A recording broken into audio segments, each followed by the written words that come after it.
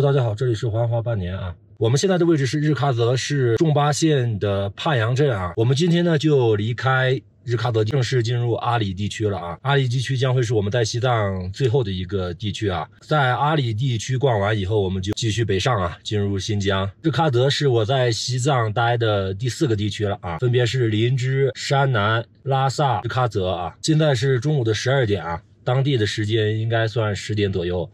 我们现在出发，先去吃个午饭，然后下午赶路。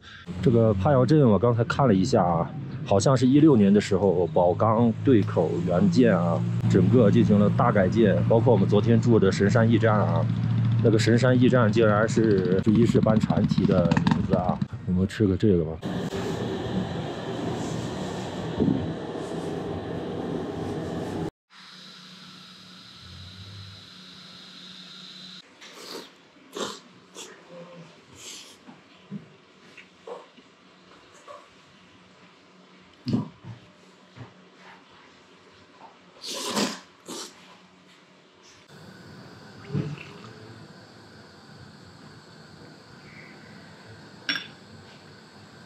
咱们吃完了啊，炒菜太贵了啊，就吃了个面。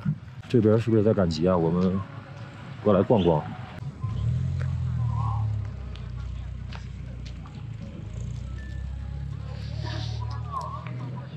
看一下，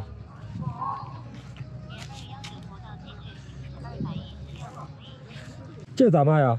卤蛋1块5一个。这个呢？那1块钱。1块钱一个，这么贵啊？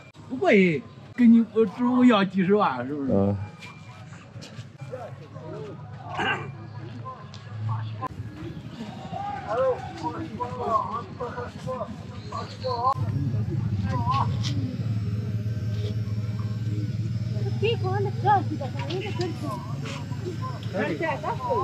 小孩子再过这个8到了，是不是跟人家说了？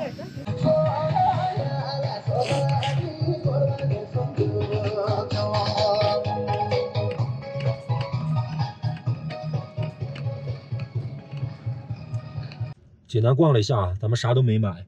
刚才问那个辣条的时候，他说1块钱一包，我就感觉不对劲啊。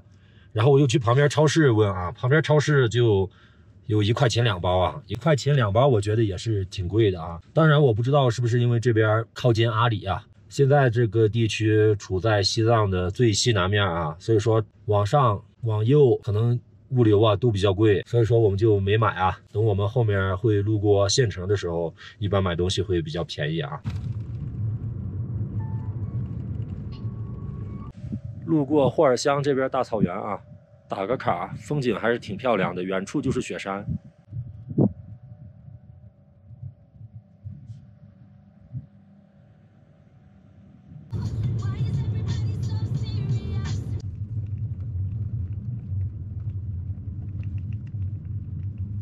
咱们现在到了这个边境检查站啊，阿里地区的边境检查站，给了一个这个啊，这边很大段，可能100多公里都是无人区啊，所以说提醒我们要小心驾驶啊。好啊，谢谢啊。从帕扬到普兰的这段路上啊，我们其实走的是马泉河谷啊。阿里这边有4条非常出名的河啊，分别是马泉河、孔雀河、狮泉河和象泉河啊。马泉河就是雅鲁藏布江的源头啊。我们从帕扬到普兰的这段路上啊，基本上一直就是沿着马泉河在走啊。刚才说这边有4条非常出名的河流啊，马泉河形成了雅鲁藏布江，流到印度那边呢，变成了恒河最大的支流。孔雀河也是进入了印度啊，然后汇入了恒河，只不过支流比较小。狮泉河这个就比较厉害了啊，狮泉河是印度河的源头啊。这里边还有一个比较有意思的点啊，印度河其实没有流经印度啊，印度河流经的是巴基斯坦和克什米尔，它只是叫做印度河啊，实际上现在和印度没有什么关系啊。象泉河流出我国以后，它就变成了印度河的一条支流啊。狮泉河、象泉河就是一个是印度河的源头啊，一个是印度河的支流，这就是阿里境内4条比较有名的河流啊。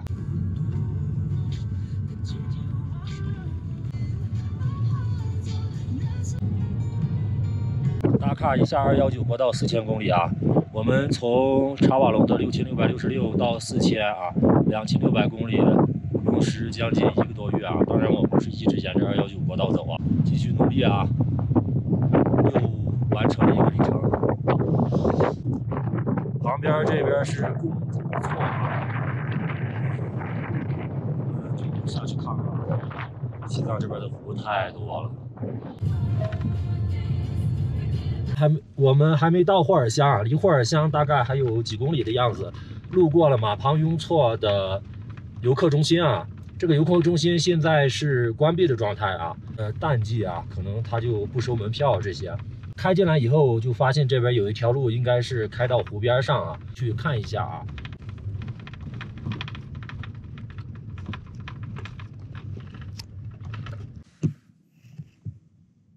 我们现在来到了玛旁雍措的旁边啊，然后就碰到了这些在转湖的啊。